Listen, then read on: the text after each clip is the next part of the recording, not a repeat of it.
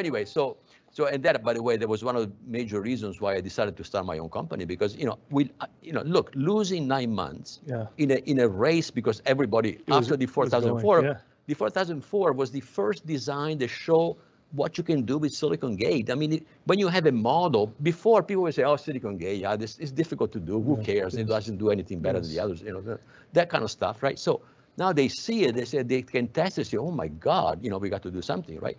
So when the 8080 came out, which was early 74, and we had lost 9 months of lead, 6 months later, the 6800 of Motorola came out. It was the first microprocessor of, So competition there was competition. Yeah, and it was well done. And so we risk losing the leadership that took me so much, my effort to get it out, to do it, because when I started with the 4004, Intel was 6 months late because nobody knew how to do it, and so they hired me to do it, okay, but they lost 6 months, and so.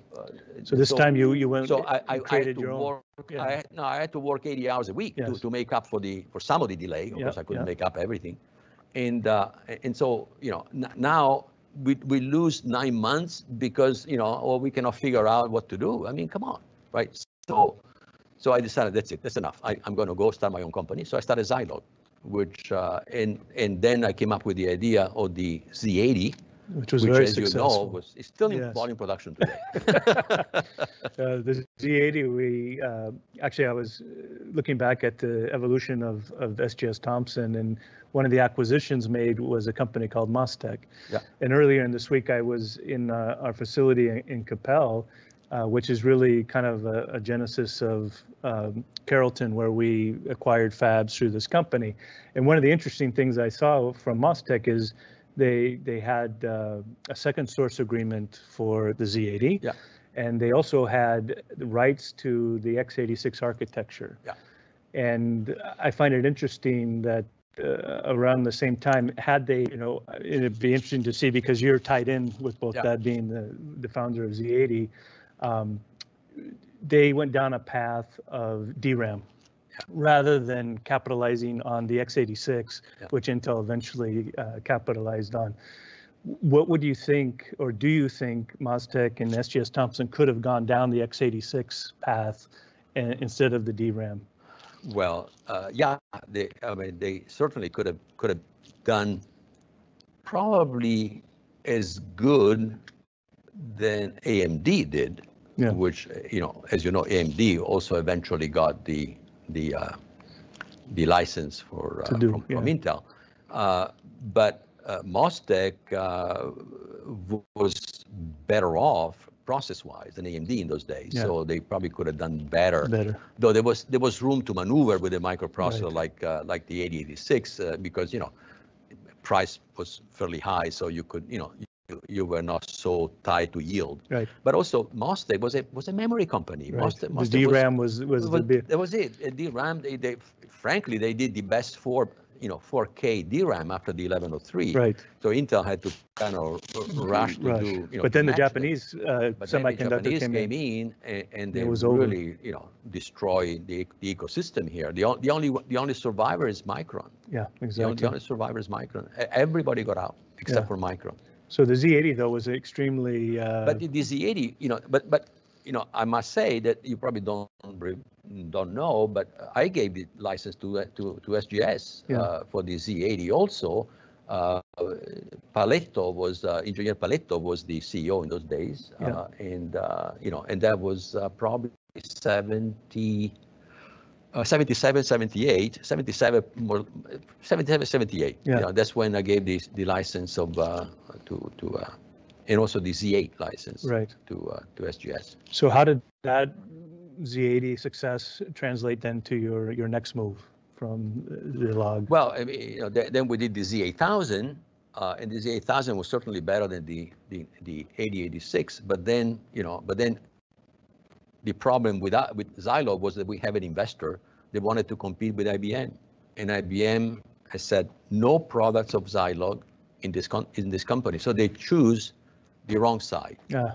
Hey. And so, but actually this is true. I mean, that's Right. what happened.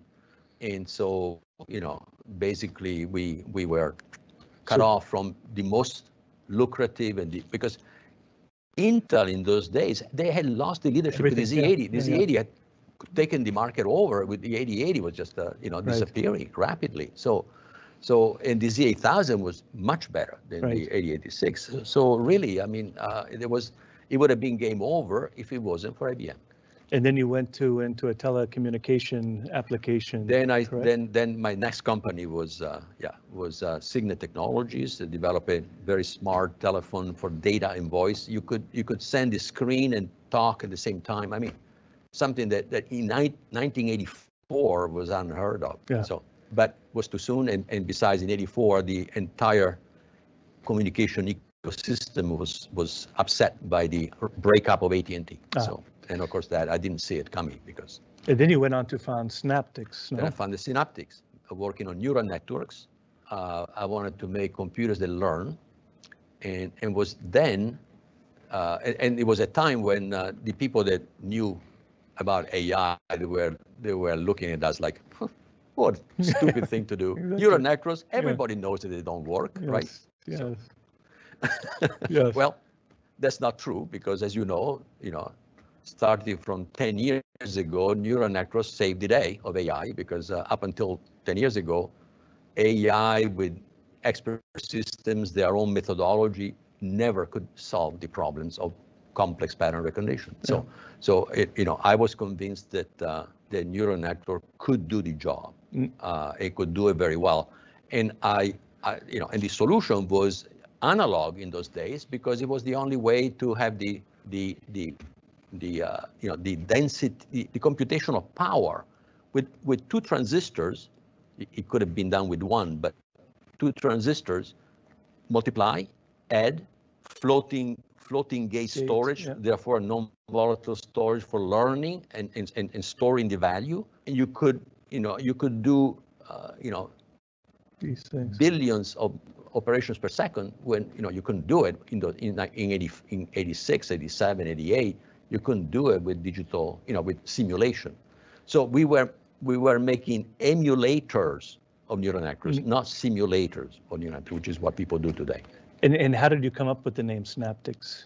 Synapse. Synapse. It's the same. Yeah. Synapse is that transistor, floating gate transistor was the synapse. Was the emulation of the synapse of the neural network.